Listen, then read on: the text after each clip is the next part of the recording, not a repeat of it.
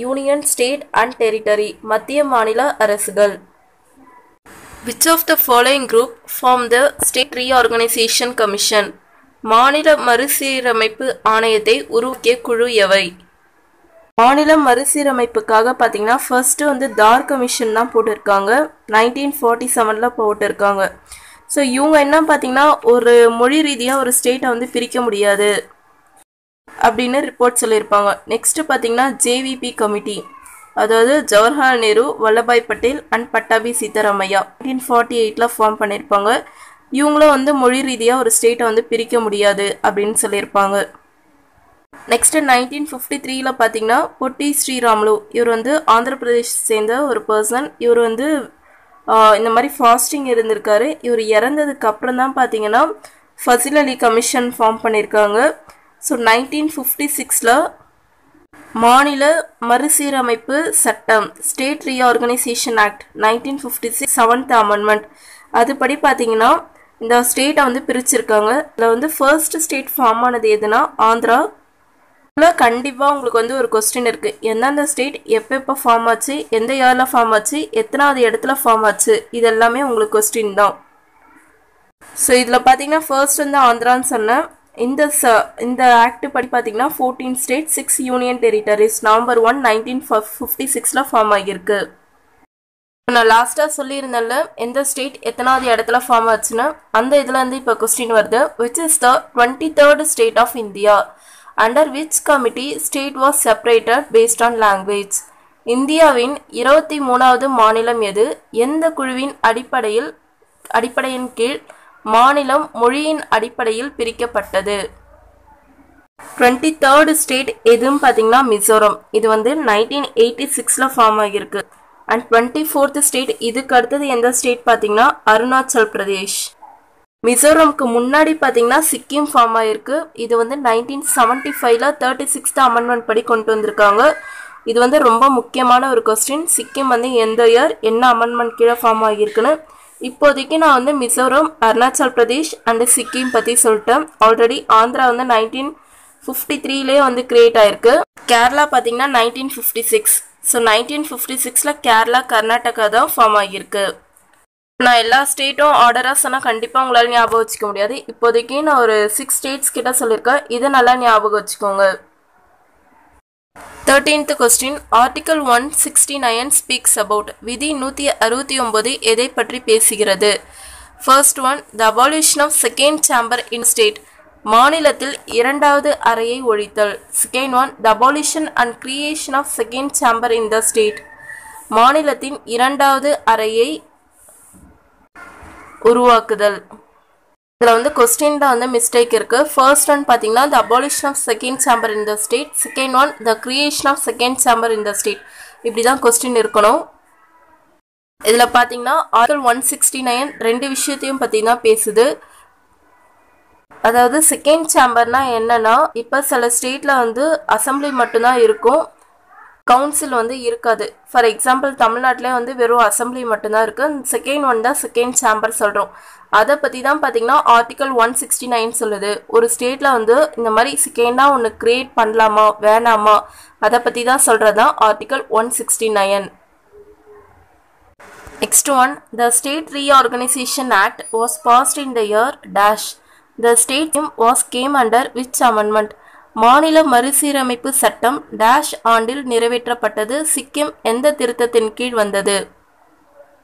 இதில் பாருங்க, state reorganisation act நமக்கு 1956 தெரியும், பட் என்ன மந்த்னு தெரியாது. இதை கூட கொஸ்டினாக கேட்கலாம். ஸ்டேட் ரீஆர்கனைசேஷன் ஆக்ட் நவம்பரில் தான் ஃபார்ம் ஆகியிருக்கு, நவம்பர் 1956. ஆல்ரெடி நான் சொல்லியிருந்தேன் சிக்கிம் 36th அமெண்ட்மெண்ட் 1975 படி ஃபார்ம் ஆகியிருக்குன்னு. அண்ட் எத்தனாவது ஸ்டேட்டாக நான் ஆல்ரெடி சொல்லியிருந்தேன் 22nd state. Next one, the Union Territory of Delhi was renamed as the National Capital Territory of Delhi through. Union பிரதேசமாக இருந்த டெல்லி எதன் மூலம் தேசிய தலைநகரமாக மறுபெயரிடப்பட்டது? ரொம்ப ரொம்ப முக்கியமான ஒரு கொஸ்டின். இதுக்கான ஆன்சர் என்னன்னா 69th அமெண்ட்மெண்ட் 1991. அடுத்ததான் பார்த்தீங்கன்னா நம்ம சிட்டிசன்ஷிப் கொஸ்டின்ஸ் பார்க்க போகிறோம். The Government of India issued the Citizenship Pondicherry Order in the year. இந்திய அரசு குடியுரிமை பாண்டிச்சேரி உத்தரவை இந்த ஆண்டில் வெளியிட்டது. பாண்டிச்சேரிக்கான சிட்டிசன்ஷிப் ஆர்டர் எந்த இயர்ல வந்திருக்கு பார்த்தீங்கன்னா 1962. Next one, according to Citizenship Act 1955, citizenship can be acquired by. குடியுரிமை சட்டம் 1955 படி எதன் அடிப்படையில் குடியுரிமையை பெறலாம்? இந்த 1955 என்றது ரொம்ப முக்கியம். சிட்டிசன்ஷிப் ஆக்ட் பார்த்தீங்கன்னா நிறையா இந்த மாதிரி நிறைய சட்டங்கள்லாம் கொண்டு வந்திருக்காங்க. அதில் ஃபர்ஸ்ட் சிட்டிசன்ஷிப் ஆக்ட்னா வந்தது எப்போனா 1955. இது கூட ஒரு எக்ஸாமில் கேட்டிருந்தாங்க. அதில் முக்கியமாக சொன்ன 5 விஷயம் என்னென்னு பார்த்தீங்கன்னா இந்த 5 விஷயம் தான்.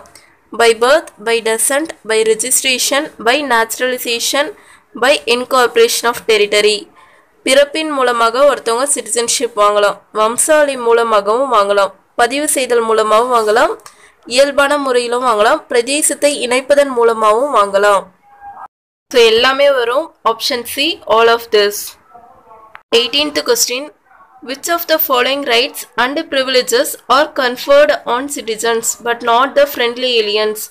பின்வரும் உரிமைகள் மற்றும் சலுகைகள் குடிமக்களுக்கு வழங்கப்படுகின்றன, ஆனால் நட்பு வெளிநாட்டினருக்கு அல்லாதது எது? Article 15, article 22, article 20. ஆர்டிகல் 15 என்னன்னா prohibition of discrimination on certain grounds.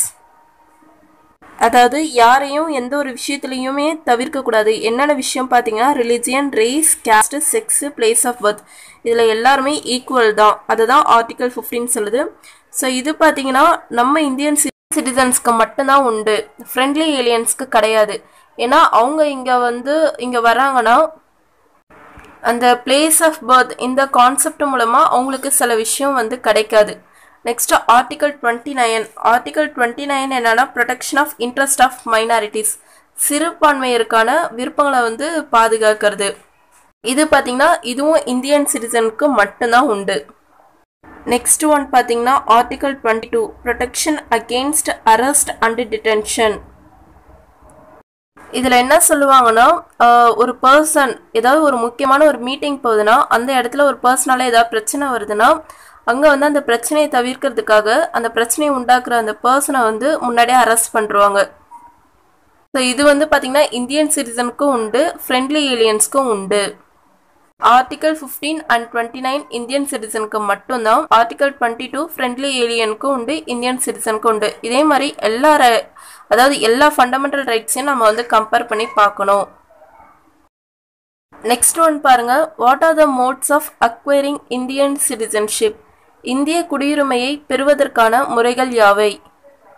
அப்படி பார்த்துருந்தோம். சிட்டிசன்ஷிப் ஆக்ட் கீழே 5 விஷயம் சொல்லியிருந்தாங்க. அந்த 5 விஷயம் கீழே நம்ம வாங்கலாம்.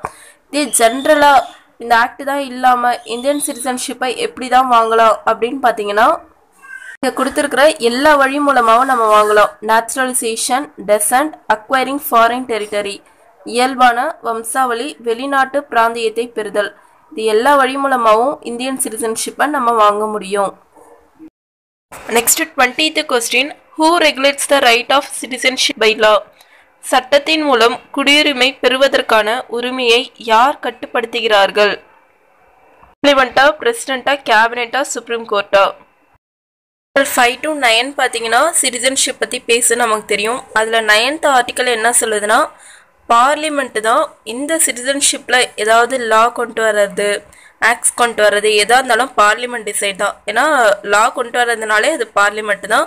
ஸோ சிட்டிசன்ஷிப்னாலும் அது பார்லிமெண்ட் தான். ஸோ அதை பற்றி சொல்கிற ஆர்டிக்கல் பார்த்தீங்கன்னா ஆர்டிக்கல் 9. இதுபடி தான் பார்த்தீங்கன்னா சிட்டிசன்ஷிப் ஆக்ட் 1955 அதுக்கப்புறம் அந்த எல்லா ஆக்ட்டுமே கொண்டு வந்திருப்பாங்க.